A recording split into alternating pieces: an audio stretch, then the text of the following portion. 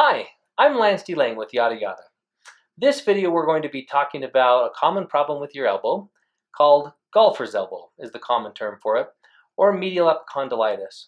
During this conversation we will also discuss cubital tunnel syndrome, which can often be related. So you may have heard the term golfer's elbow before. Perhaps your buddy's on the golf field and takes a swing and that slice goes off to the side and he blames it on his golfer's elbow. What's he talking about? Perhaps he's just pulling your leg, or perhaps he does have a problem. Golfer's elbow is a problem with the elbow that occurs on the inside of the elbow. If you feel with your elbow bend, there's a bump on the inside. This is called your medial epicondyle.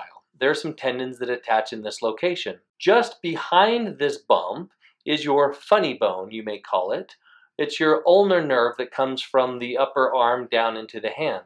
Golfer's elbow is particularly when you have a tendonitis, when the tendons attach in this location that are causing you some pain and discomfort. This can often be with this motion, often attributed to golfing, or other activities repetitive in nature can cause a tendonitis. If you just have tendonitis in this area, it would be called medial epicondylitis, as the muscles hold onto the tendons which anchor to that bone can get inflamed and upset. If you have this and it's only pain at the elbow, this may just be golfer's elbow. But it could have involvement of the cubital tunnel, the ulnar nerve coming through there. If you have involvement there, you may be getting some numbness up into these two fingers, specifically the little finger and this side of the ring finger, as this side of the ring finger is with the median nerve, a different potential problem such as carpal tunnel syndrome. With golfer's elbow or with medial epicondylitis, you can develop cubital tunnel syndrome. This potentially could be more problematic. If you have golfer's elbow, specifically just pain at this inside of your elbow, there are several things you might do to help. Anti-inflammatories, thermal modalities such as ice or heat, some stretches or even massage could be of benefit. I'll refer you to our videos linked below that will guide you on some stretches or exercises you can do if you feel you have golfer's elbow. If the problem persists, straps or braces or elbow sleeves could be used. Physical therapy, formally seeing a therapist for some of their assistance, or even injections could be performed in this area. If you are to receive an injection in this area for golfer's elbow, be sure it's by a qualified individual. It would be potentially catastrophic if the injection were performed into the nerve itself. As long as your practitioner is well educated and can differentiate, this could be a successful treatment.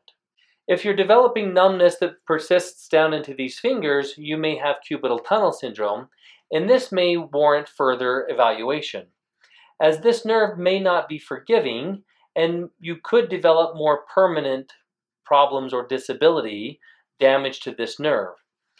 Damage of this nerve extending down into these fingers can become chronic and potentially in a rather quick manner. If you feel you have cubital tunnel syndrome and have numbness in these fingers, please seek out medical help soon, as nerve tests or other diagnostic treatment may need to be performed to lessen your symptoms and, most importantly, to keep them from becoming permanent or developing long-term problems. If you're not sure if you have cubital tunnel syndrome, a couple quick tests you might perform at home. If you bend your elbow deeply and notice shortly after that these two fingers go numb, this could be because of problems with the nerve here.